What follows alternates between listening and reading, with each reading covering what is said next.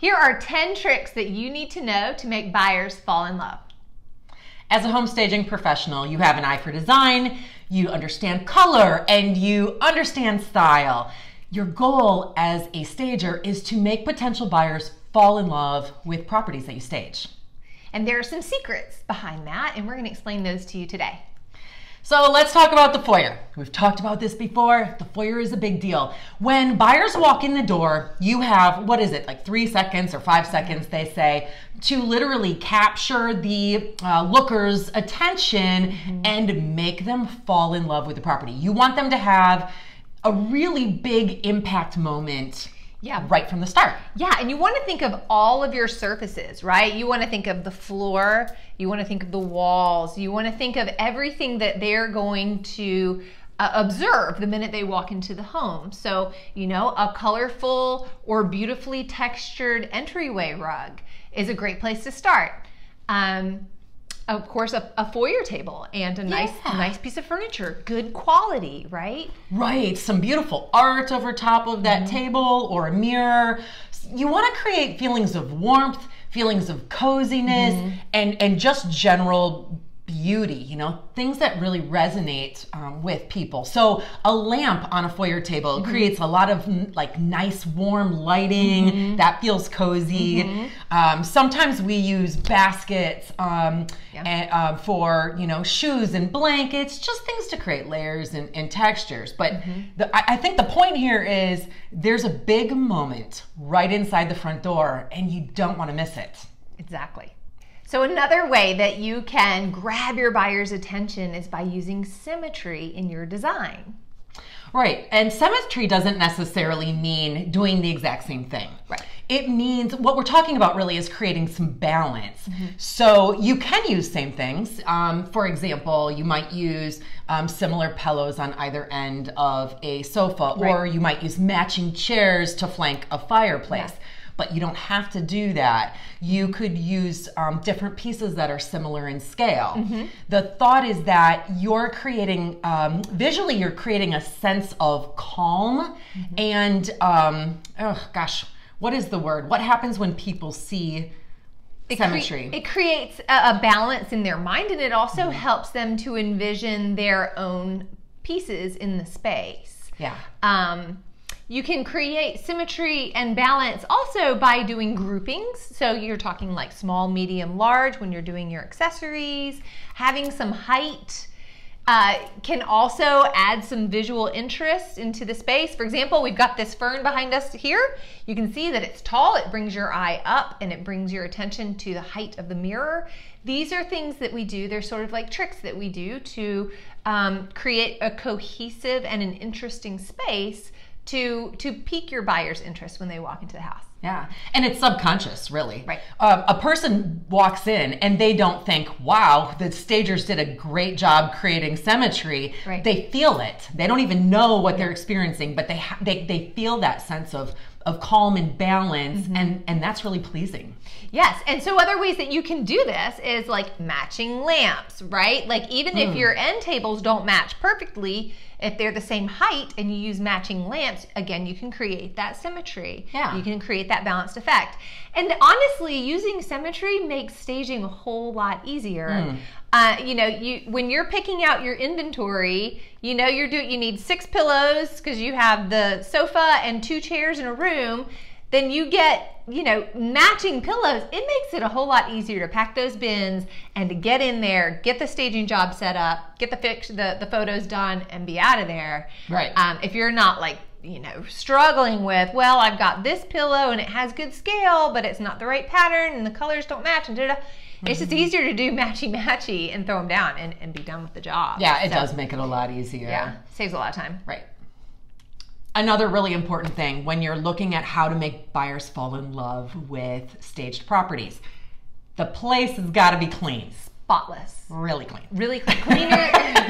So clean. Cleaner than it's ever been in its entire life. And it can't look lived in. Like, it has to be truly spotless because people get hung up on that and they start looking for flaws. Yeah. It's another thing, and that happens at a subconscious level too. Right. I mean, it's one thing when you can visibly see dirt or it grosses people out, Yep. and they tend to hyper focus on the dirtiness And instead of the negative aspects of the house. Yeah. But it's not just visual dirt.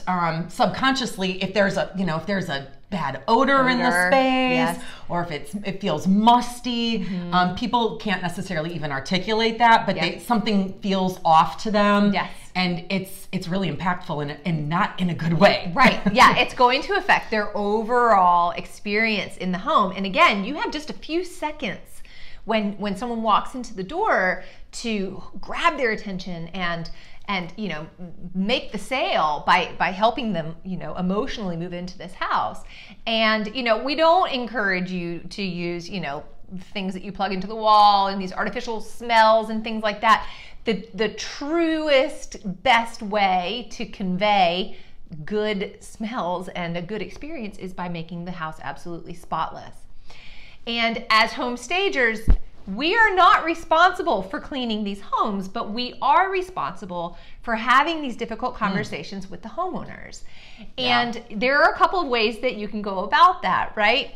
You could, during your consultation, you could address these cleanliness issues, and you can find a way to articulate that in a very polite way. We have also created tools that make this very easy for stagers. It's our 4-part consultation checklist. And literally, it's a document that you download.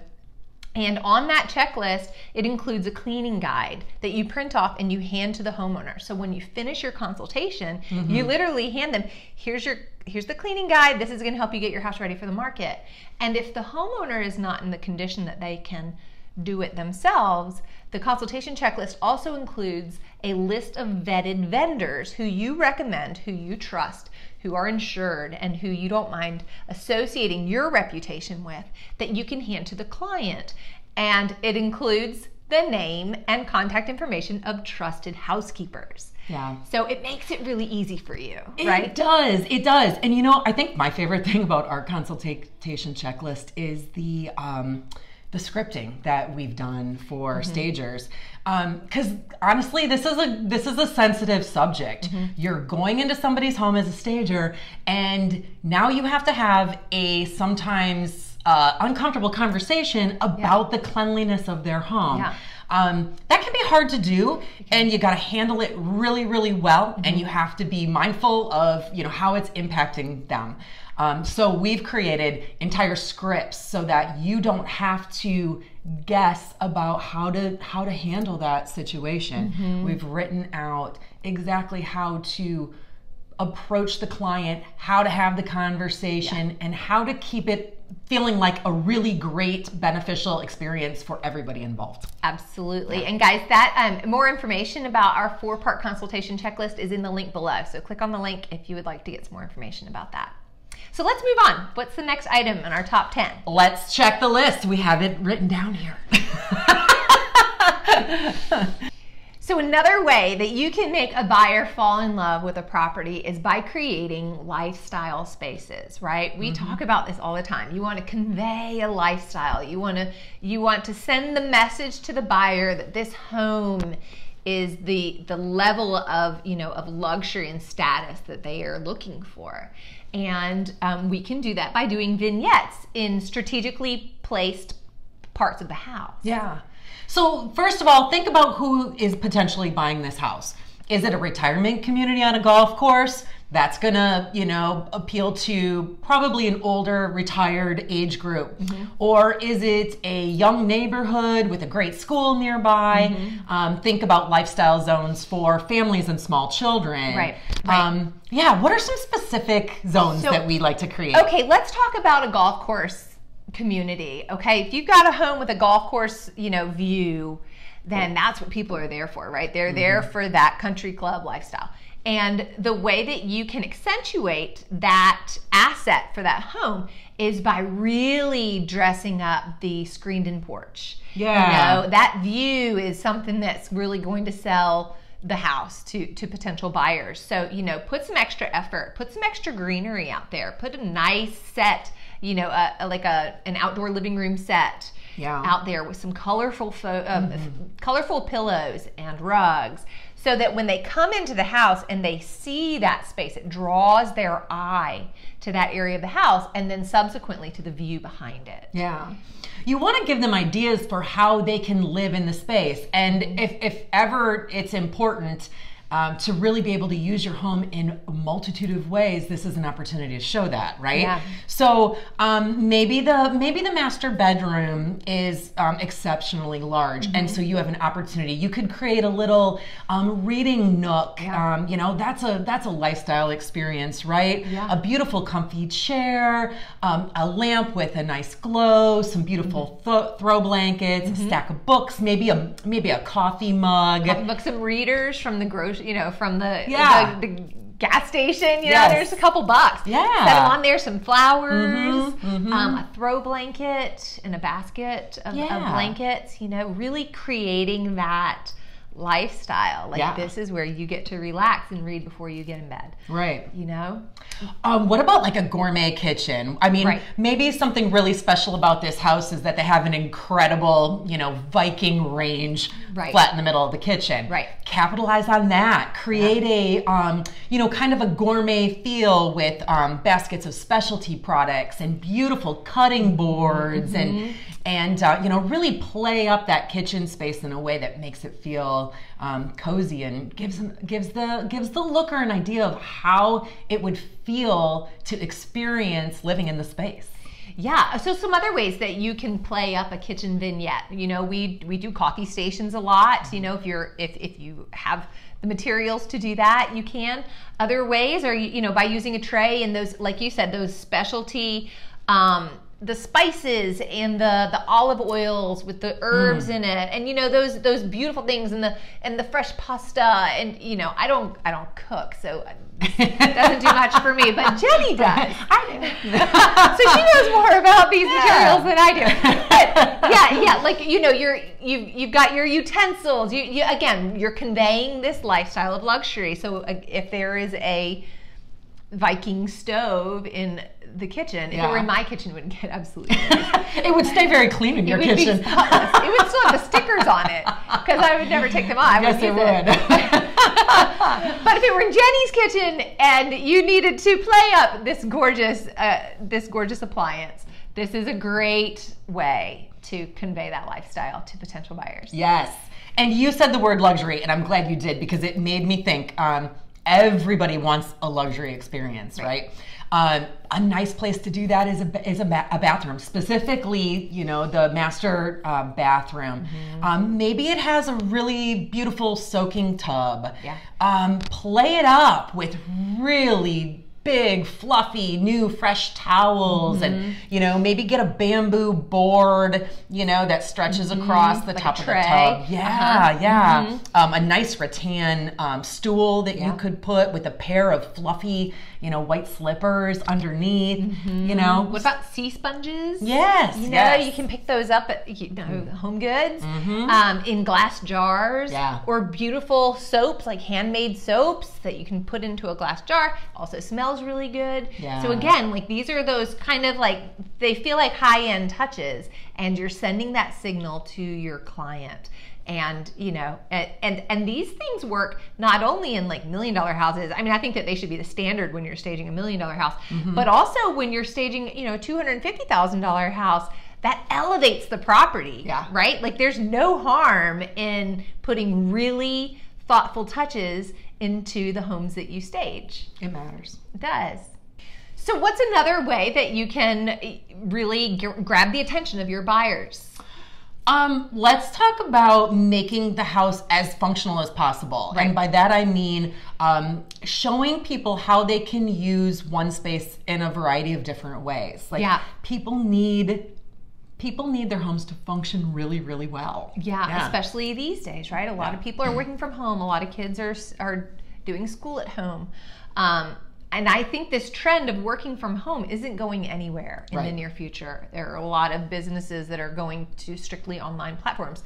And so in terms of staging and our responsibility there, I think, conveying multifunctional spaces, like, is there a desk space, or should there be a desk space made available in a commons area of the house or in a bonus room? You know, is there going to be potentially a parent working from home? Do we need to make a play space that also accommodates young children, but has the, you know, has the desk space and, you know, the items that someone would need to function during a work call available to them? Right, right. You know, so many people need workspaces. That's exactly what you're saying in a home. So, you know, if you're staging a bedroom, you know, maybe as a stager, you think about, you know, what is more important, that I show, you know, a dresser in addition to the bed in here, or perhaps you actually set up a really pretty desk work area to make that bedroom a multi-purpose space. Another thought is the kitchen. Right? The kitchen is the heart of the home. This is where all of the living happens. So it's pretty cool if you can show a potential buyer that the kitchen is for cooking, and it's also for eating, and it's also for workstation, you know, homework, crafting. Yeah. How can you show spaces that, you know, portray to a potential buyer that they can really maximize all of the space in the home in many, many ways? Function in many, many ways. Yeah, and these are really important trends that we're seeing, and we need to be able to adapt as stagers as our economy and our culture adapts to what's happening, you know, currently. Okay, let's talk about another idea for how to make buyers fall in love with a space. I think this was an idea that you came up with a long time ago, and we encourage people to do it, and it works so well. You want to tell them about it? Yeah, I mean, it really doesn't cost anything, and we actually did this when we sold several of our homes, and it is by creating a lookbook. And you know, your realtor is going to have potentially a notebook with the, you know, the amenities and, you know, when your roof was updated and you know, facts and information about the home.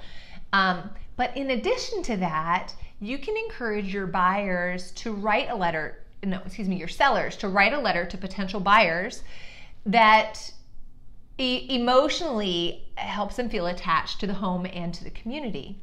The idea is that the person selling the home really is an expert about the home and the neighborhood and probably the community. So if they're putting together a book, they have an opportunity to share a wealth of information with people that are coming. And this stuff really matters. Like, maybe a potential buyer, you know, is a family, and they're curious about whether there are other children in the neighborhood, or whether, you know, you're happy with the schools, you know, in that zone. You know, these sorts of things that are really personal and super valuable information to share with potential buyers. Yeah. So like, say your community has like a super active group of like, you know, young parents or, you know, young people. For example, one neighborhood that we lived in did a 4th of July toddler parade every year, and it was adorable. You know, cool. Like the kids would dress up their bikes in red, white, and blue and have their flags and like, you know, ride their little bikes down the street with all the parents. And it was adorable, and all of the neighbors looked forward to it, and they would cheer them on. And so this is something that you would explain in your lookbook. You know, we also have a park nearby where they do bluegrass in the park on the 4th of July. You know, we have a super active community, and, you know, Halloween is a huge deal in this neighborhood. And, you know, so things like that to get people excited, to get people to pique their interest about the people in the community around them and what's available to them. Yeah, and you could really highlight other things that happen like in the community as a whole. Right. You know, you can talk about events that happen around holidays, and you know, you could talk about, you know, maybe this restaurant and this coffee shop that are within walking distance of the property. You know, the seller's favorite places to go, their favorite, you know, community events. There's just a lot of good stuff to share, especially for potential buyers who are coming from out of state or out of the area. So like if you were to say like, okay, well, the house is located only a mile to the waterfront downtown and only a 10-minute drive to the beach.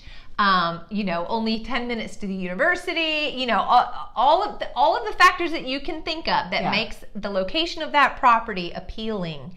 Encourage your sellers to document that and to consider writing, a heartfelt letter to potential buyers to see if you can, gain some traction that way.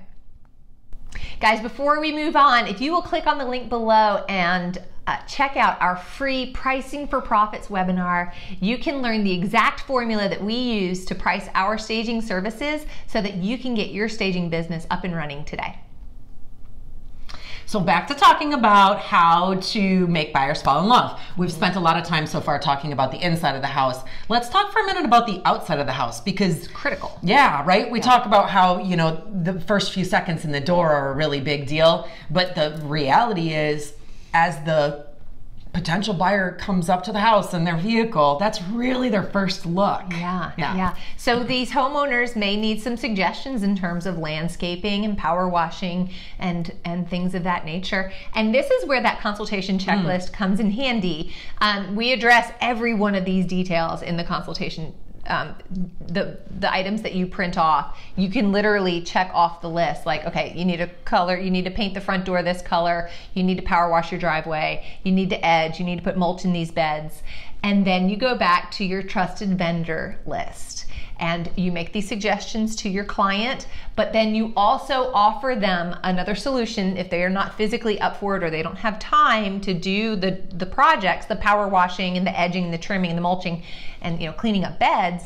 Then you can also send that, here's our landscaper who we love and trust, here's a power washer, here's someone who can paint your shutters for you. So you make your suggestions, but you also provide them with a solution, an answer. And they will appreciate that from you. Yeah, they really will. And again, we scripted out those really difficult conversations because again, you're trying to tell people how to, improve on their property, and you want to do it in a really tactful way. And I think too, a lot of times as home stagers, we get really hyper focused on what's happening on the inside of the house. And all of the things that we've discussed about the inside apply to the outside. Cleanliness is key. If stuff looks worn or outdated, it gives the idea to a buyer that the house is worn or that the house is outdated or that it's going to need a lot of work. So you can do really simple fixes, right? You mentioned a coat of paint on the front door. And the obvious maintenance, edging and fresh mulch and power washing. And then just a couple of pretty touches as a stager, right? Your, a fresh wreath on the door, a new entry mat, maybe a pretty planter. Simple touches. All of these things send that message to the buyer that this house is well maintained. And Jenny's right. I mean, you've got to get them into the house and into the front door before you can wow them with your staging skills. So don't neglect the outside. It's very important. It matters. You can use our 4-part consultation checklist to make sure that you are not missing any of these things. And we know because it took us a while when we started out to make sure that we were hitting all of the things. And it's you want to be able to offer the best, most comprehensive service that you can do. And this is just a really easy way for you to do it and not sweat the small stuff. And not forget things and have to go back and do another site visit. And you don't have to spend a half an hour composing an email afterwards of all the things that need to be addressed. You just check off the list and you hand it to your seller right there on the spot. So it'll make your life go a lot easier. And finally, light is a home stager's superpower. You can use this to your advantage in so many ways, and it's so stinking important. Critical. We say this all the time. Light sells homes, and we say that phrase to our clients all the time. It's a good phrase to fall back on, especially when you come into a situation where there are super dated drapes or they're very heavy and dark and it's detracting from the overall look and feel of the home. You can say light sells homes. So we're going to pull these drapes down, we're going to pull these blinds open and let in as much light as possible into the space. Because one, it feels cleaner and it feels bigger and more open and it photographs way better. So if there's a lamp, we turn it on. So make sure that when you're staging a house, that all of your lamps have light bulbs in them and that all of the light bulbs are high wattage and similar in terms of color. And turn on those lights, turn on those overhead lights, turn on your countertop, under cabinet lighting in your kitchen. You know, if there's a light bulb, turn it on, even in the closets. Yeah. And when you're bringing your inventory in as the home stager, be really mindful of using lamps to create or to bring light into spaces that are maybe not very well lit. Right.